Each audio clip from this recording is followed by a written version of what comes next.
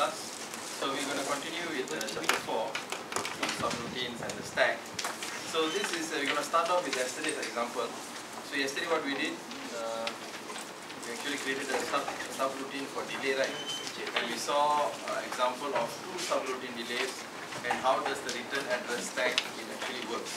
So return address stacks helps the PC to come back to the previous location. So let's see another thing, another issue that could occur whenever you're calling a subroutine. So this is based on yesterday's example. Yesterday we had the example of making the LED blink, right? So in yesterday's code we wrote the program such that the LED blinks continuously. Now let's say we want it to blink for a number of times only. I mean on, off, on, off. Let's consider on, off as one set. So let's say we just want it to on, off or blink only 10 times, for example. So that means this main program you're going to put inside a finite loop, right? So what we can do is we can actually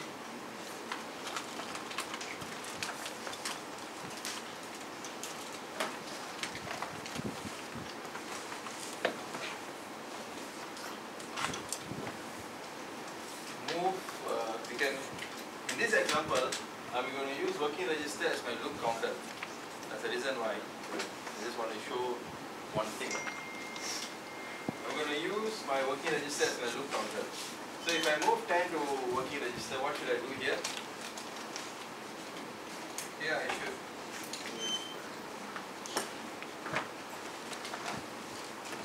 decrease the file register, skip is 0.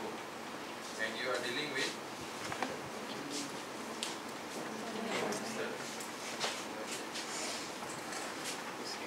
so if it's 0, you skip. If it's not 0,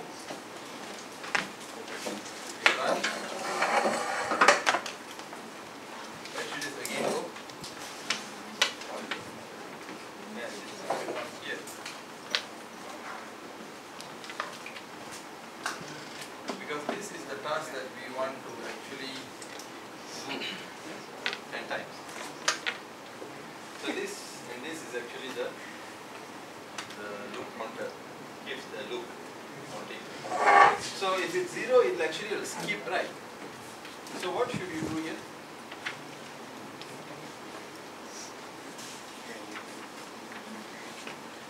After you finish loop, you're supposed to stop the program, right? So what should you write here? If you write and, the whole delay won't exist. Branch back.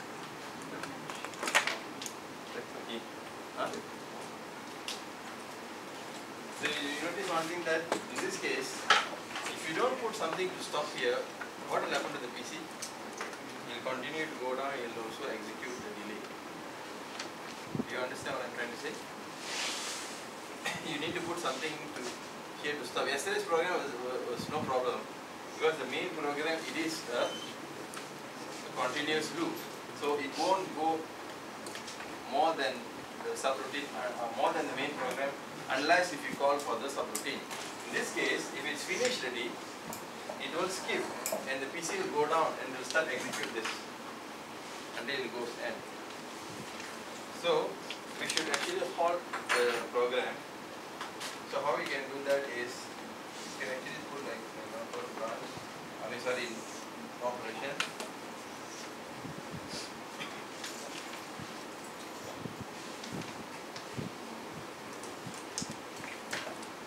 So in this way you are creating an infinite loop here. So once the whole main program is finished, you don't want the program to accidentally go run down for what? So you want to stop, right? So you put NOP branch stop, so actually it will get stuck here. So PC won't go and execute the subroutine stop, it will just stop here. You get it? That's one thing.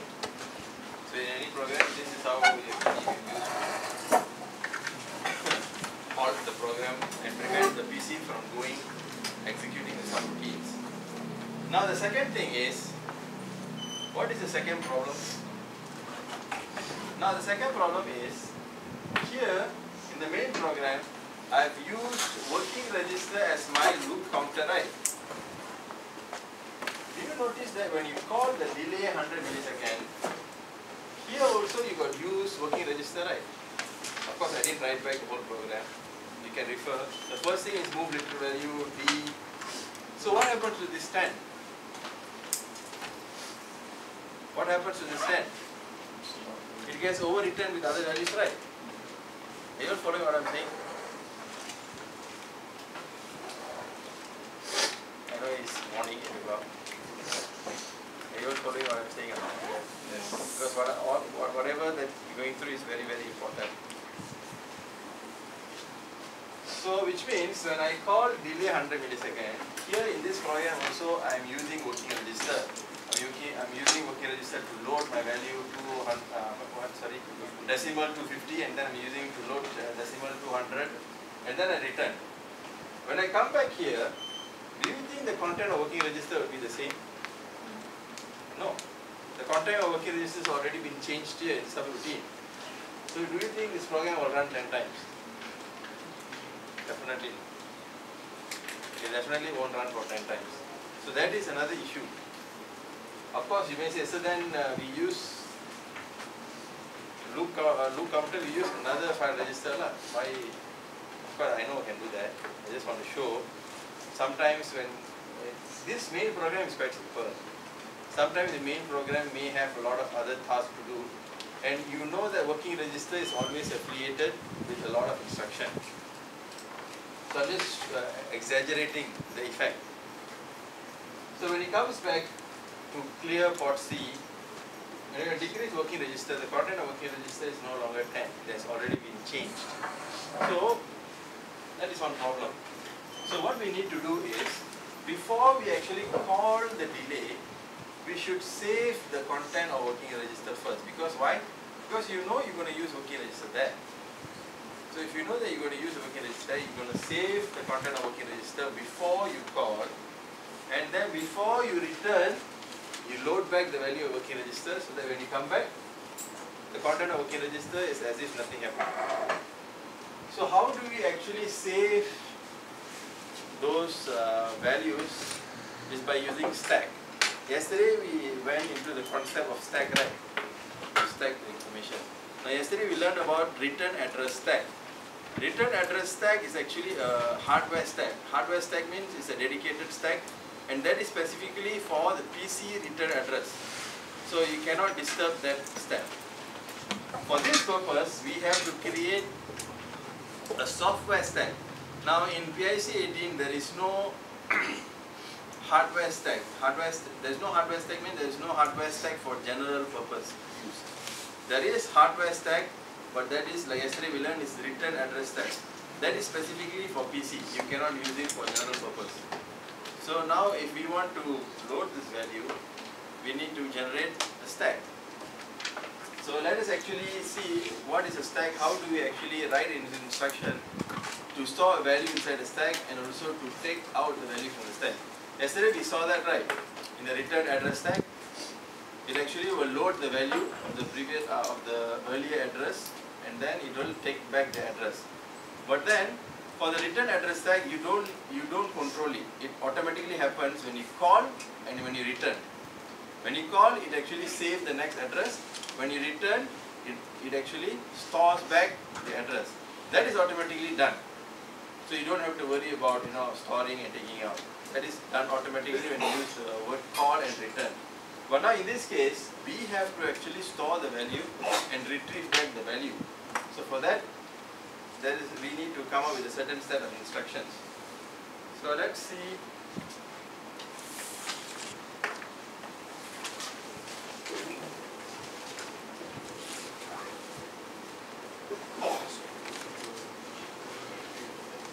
Are you all following what I'm saying? No, Sati. The return part. Which part? The stack. Why never try anything? What is that you don't understand about stack? Really understand. Stack is actually a storage. Yesterday, that means you didn't understand yesterday's stack. Oh, he didn't ask yesterday. So, you see, you should have asked yesterday, so that with the example I should have kind of shown it much more easier. So if you have doubts, ask. now it will be difficult for me to explain because the coding is not there. But nevertheless, I'll just explain. Stack is a storage. It's a temporary storage. It's like how I gave you the example of a box and you store the book. The first book that goes inside, then you stack one on top of the other, right? Will be the last book to be taken out. The last book which you put on top, that's the first book that you will take out. So that is the concept of stack. It's a temporary storage. In yesterday's case, when we were using call and return the subroutine, when it calls the subroutine, the next address to be executed after the call, that address is actually saved in the stack. You need to save because the PC, whenever you call, the PC need to change the address to go to the subroutine. So you need to save this address so that when the PC goes to the subroutine and it executes return means where should it come back? It should come back to the first position, right? Where is this first position? You have saved in the stack. So you take out back the address, load back inside PC, and then the PC knows how to come back. So that is actually the concept of stack. Because if you still don't understand, you can come and save it, then it will be easier. So coming back to the stack. So before we go into the stack, see that is yesterday's one is a hardware stack. Today we need to create a software stack. So just to recap from yesterday, call the function rcall and call. There's a few things we see before we go. So this is the difference between the call function and rcall function. Call is actually a 32-bit instruction, which means the end, the offset value, the distance is actually has 20 bits. So which means this one can go for a very far range. Whereas rcall is only a 16-bit instruction. So you can only go, subroutine is 1 kilo away, which is 1024 steps. It is same like branch and goto. Goto also has 1 million steps. This one also can go up to 1 million, that means the distance. Or in other words, it can go positive 1 million, negative 1 million. So which means the whole program memory. Whereas branch can only go 1024 steps, right? So same with the rcall. Rcall can only go 1024 steps. Do you understand this too? The distance? So you can either use call or rcall. As I mentioned, the return instruction is written from subroutine. Anything else? So now we go to the stack. As I mentioned earlier, yesterday the stack is the first in, last out data structure. It's a temporary storage. Now for the stack, it needs to have a stack pointer. Yesterday also we had a stack pointer, right? It actually points to next address. So whenever, now yesterday's stack is actually a hardware stack. So we don't need to worry about initializing the stack pointer, things like this. It already has a dedicated stack pointer. It already has a dedicated location for the 31 level stack, return address stack. But now if we want to create a software stack, what are the things that we need is, one, we need a block of RAM of adequate size.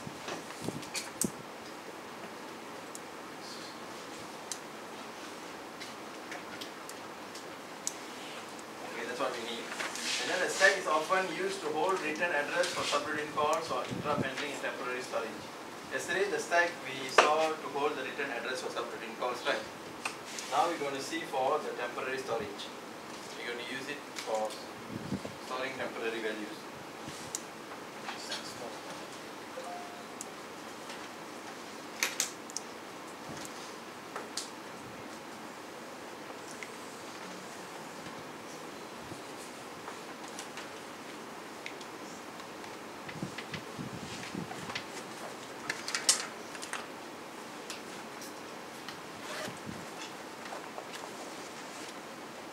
Software stack means that we actually create the stack. So usually for stack, we always take from this address. This is RAM, so that means we are dealing with data memory. At address E00. This stack is actually, we are creating this stack at data memory. So its normal convention is, usually we will go to the bank E is actually bank 14. Why we choose this location is because it's actually towards the end and most likely it will be unused. Most likely it's unused. So we are going to use, now the concept of stack is we try to follow the box method. So therefore, you can see that the address, the smaller address is actually at the bottom. So if the address increases, it goes to E01. Okay. The normal convention is the way we write, we always write the smaller address on top and then it goes big right. Now why we actually do like this is so that you can visually see the effect of stack. That's why. Is it okay? So you can see that the first thing that comes out, or first thing that goes in will be the last thing that will go out. So this is stack. So one thing is you need the adequate RAM, which is E00. The second thing you need is you need a stack pointer. You need a stack pointer. Now usually the stack pointer will be FSR 1. So the normal convention is use FSR 1. Is that okay?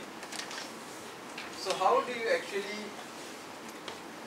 so you need two things, you need RAM and you need a stack pointer. So how do you actually initialize the stack pointer? It's very, very simple. You just load FSR 1 E00. So this will initialize the FSR 1 to point at E00. So this is how you initialize the stack in the stack pointer. Is it okay? Any question up to this point? Any question up to this point? Ask question, don't wait. Now as I mentioned that we are going to use this as a temporary storage.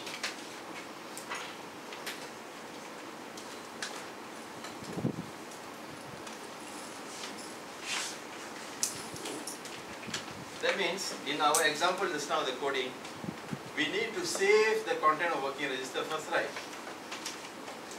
So we're going to use this stack, we're going to store the content of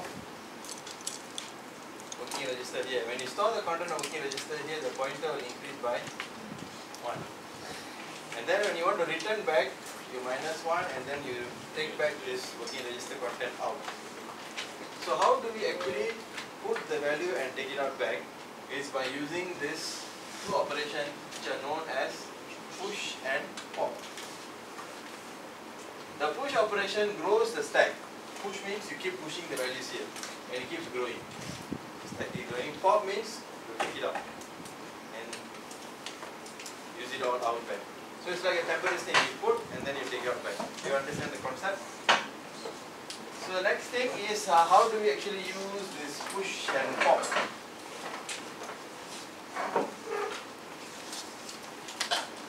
Okay, so this is what I mentioned. This is a software stack.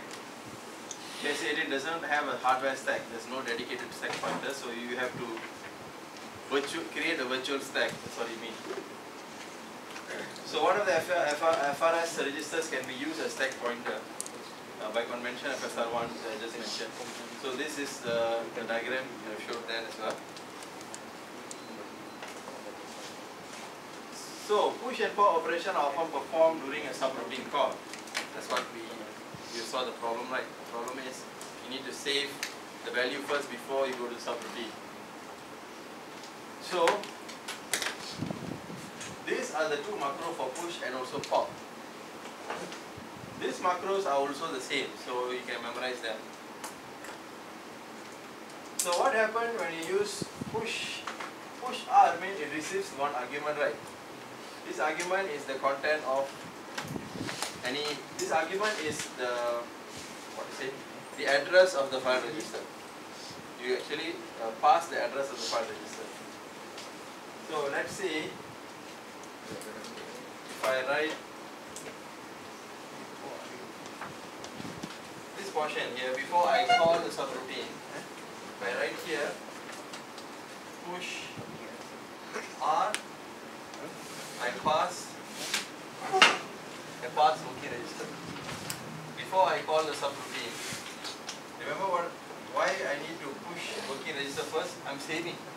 need to save the content of working register first before I call the delay, because before I call the subroutine, because in the subroutine the first thing is you are loading another value to working register, which means in the subroutine you will change the content of working register. So before I call, I need to push R working register. So let's see what happens when you call this macro push R working register. Push R working register will invoke this macro, and this working register will be here, right? Argument will be the working register. So move FF argument to post increment 1. What is argument here? Working register. So move the content of working register to post increment 1.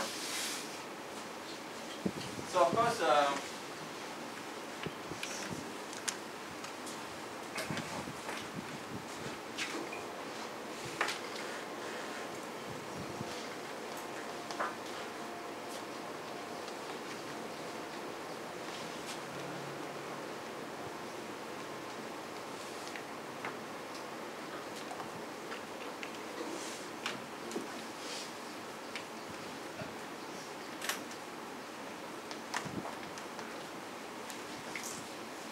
before that, what you need to do, if you are going to use the stack, you need to initialize the stack.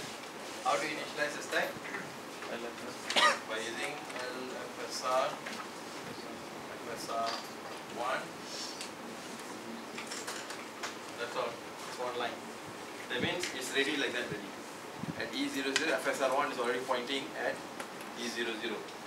And then when you call push R working register, of course, before this program template, I know that because you are doing delay, you'll have the duplicate operation macro, right? If you are going to use this, you also need to have the push R macro and also the pop R macro. So you need to write those macros on top. Do you understand? So let me just erase this.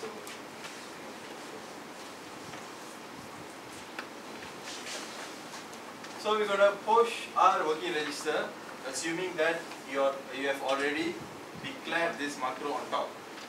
The program start template. So push R working register means here you are, what you are doing, you are moving the content of working register to post increment 1. So because you have initialized the pointer to point here, the content of FSR1 will be loaded at E00, and then this is post increment, right? Post increment means what happens to the pointer? It increase by 1. So it go up. You follow?